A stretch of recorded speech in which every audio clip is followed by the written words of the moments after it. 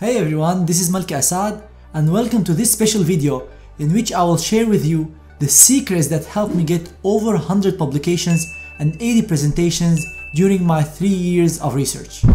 Before we start, make sure to check my research course in which I shared my experience on how to take the research project from the idea to publication. The first thing that was critical to my productivity is being part of a team of medical students, residents, fellows, other researchers and faculty. There are multiple benefits to being part of a team when you're doing research.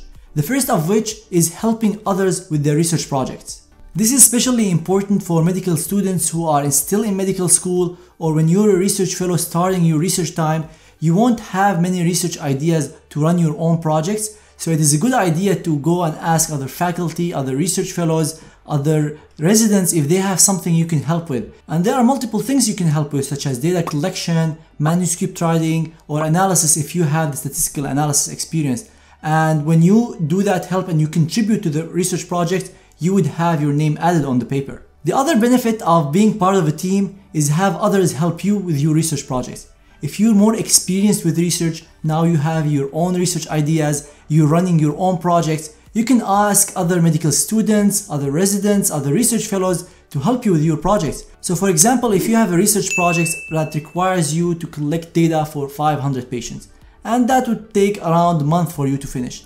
Instead of you spending 1 month to collect 500 patients, you can ask other residents, other medical students, research fellows to help you with the data collection, and you definitely need to do part of it. You can't just distribute the work, but you can ask them to help you collect the data for the 500 patients, and now instead of spending a month, you might be spending 10 days. And you would use these 20 days to do other research projects, write the paper, help them with their projects, and now you increase your productivity.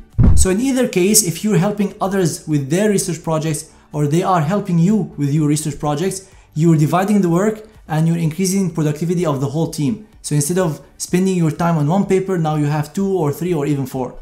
Another critical advantage of having other team members is bringing a new insight, new idea. For example, if you're working on a project and you know how to write the paper, how to conduct the study, but now you have a collaborator from a different department or from the same department that has experience with this topic, you can ask them for their feedback when you're collecting the data, when you're designing the study, or when you're writing the paper, because they might give you idea that you did not have from their experience. So it's critical to collaborate with other people who are experienced with this field, because that would add extra knowledge and insight to your paper. The second secret to being productive, which is not actually a secret, is hard work. There is no way you can be productive in a research time without putting the effort and the time. Many think of research as a vacation time, or they don't think that you need to work as hard as when you're in medical school or when you're in residency, but I disagree with that.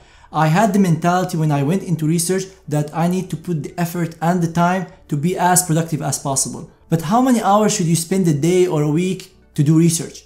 There is no one single answer to this question, because some might be doing an exam, some might be in medical school when they're doing research, but for me personally, I used all the time I have to do research. I was done with my step 1 and step 2 CK exam, and I think that was a huge advantage for me when I was doing research, because I was dedicating my whole time to research. I know other research fellows who were studying for an exam, so they were not able to give their 100% time to research. They had to study for an exam after they finish work on the weekends. For me, it was fully research, and that helped increase my productivity. Also, research is like any skill. It takes some time for you to learn how to do it and to sit for long hours without feeling bored or tired. So like studying, in the beginning you might be able to study 3-4 hours, and then you increase that as time goes on. Also, like studying, you must have good time management skills. So if you like to study for 50 minutes and take 10 minutes break, or 25 minutes of studying, 5 minutes break, do the same in research. Don't think in research you don't have to follow a certain schedule, you can just work for a few hours and that's it. If you have a schedule, when you're writing the paper, when you're collecting the data, you have specific time for working and specific time for breaks, that would increase your productivity and how much you can do during your working hours. Also, you have to minimize the amount of hours you spend not working during your working hours. It's so easy to get distracted in research, especially if you're in an office with friends, people passing by, chatting. you might spend 3 or 4 hours a day not working while you are considering this as working hours. So my recommendation to you is, if you want to do research and stay focused, pick a place that is quiet, like a library, where you can collect data and finish your work. And when you want to socialize and have fun, you can either do that after work or maybe during your breaks. And before I move on to our next point, make sure that you're taking care of yourself, eating healthy, doing exercise to prevent burnout. You don't want to be working so many hours and then ending up being stressed and depressed. So take care of yourself, have fun. It's a very nice experience and you should make the best use out of it. And my third tip to you is to identify value. In research, like in the business world, there are projects that are high cost, high value, high cost, low value, low cost, high value, and low cost, low value. So you have to pick the projects that are high value and low cost. And that means a project that is impactful, that would make a difference in patient lives without taking so much time. If you could not find a project that is high value and low cost, you should go next to either high value and high cost, which is a project that is impactful but would take a lot of time, or low value and low cost, which is not very impactful but wouldn't take much time. Try to stay away from projects that are low value, which are not impactful, but high cost, which means they would take a lot of time. So if there is a project that you need to collect 2,000 patients and you would spend 3-4 months on that single project and it's not that impactful, try to stay away from these projects. However, this advice is mainly for experienced researchers or researchers that have options, researchers that have been spending some time doing research, such as 6 months or a year, and they can pick the research project they're working on. If you're a medical student who just started doing research, or a research fellow in their first week of doing research, you might not have the option to choose different projects. But if you have the option, choose projects that are high value, which means they are impactful and would not take a ton of time to finish. The fourth secret, and is probably the most important one for you to be productive during your research, is your mentor. Your mentor will decide how productive you'll be, how many projects you'll be working on, what type of projects. So be very careful when you're looking for research positions to look who's gonna be your mentor. The interview that you have with your research mentor before you start doing research is a two-way interview.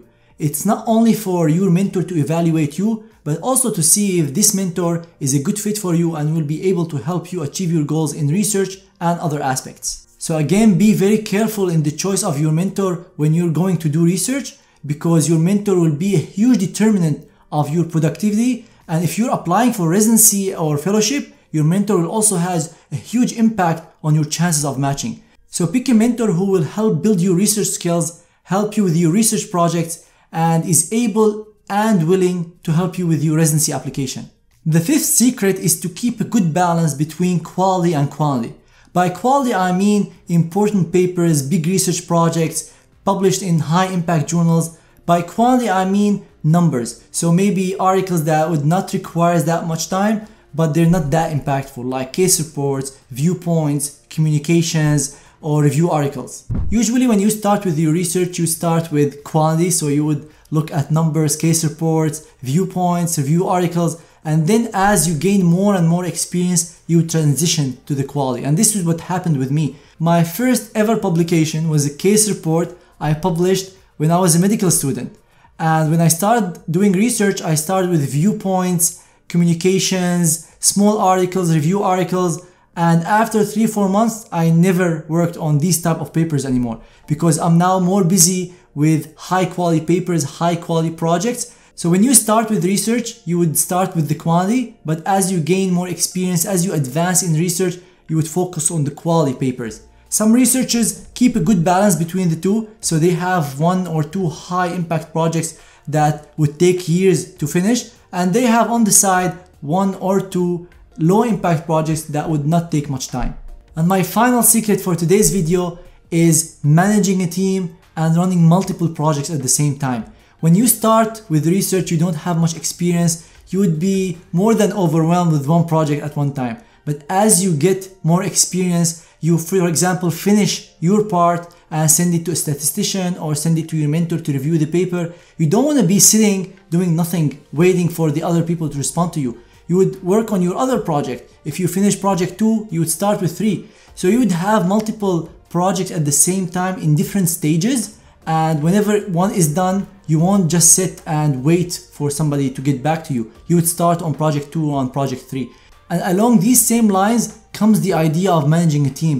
So now you're not only working on one project, but you're managing a team of medical students, a team of residents who are helping you with this project. So maybe you have 2 medical students on project 1, 2 medical students on project 2, and now you're managing the 2 projects, you're helping them, you're writing the paper, you're doing the analysis, but you have a bigger team that is working with you to get more papers and do more research. And in order to run multiple projects at the same time and manage a team, you have to be efficient. You have to be efficient in your data collection, you have to be efficient in your manuscript writing, so you cannot sit forever trying to collect one patient chart. You cannot sit forever trying to write one paragraph of the introduction. You have to find a flow in which you can do the things very accurately but also fast, and that comes with time. And I discussed the details on how to be efficient in each stage of the research project in my research course. So again, make sure to check the research course if you're interested in learning more about research and how to take a research from the idea stage to publication. That brings us to the end of this video. If you have any questions about research and how to be productive, make sure to leave them in the comments below, or feel free to reach out to me on my Instagram or Twitter at Malki Assad, or my Facebook page Malki Assad MD. If you like an individualized advice on how to do research and how to find research positions, you can schedule that through my website, and I'll leave the link for that in the cards above and in the description below. If you find any value in this video, make sure to hit the like button and subscribe to the channel and hit the bell sign so you get notified whenever I post future videos about research, USMLE exams, or the match process. Thank you everyone so much for watching, and see you in future videos. Peace.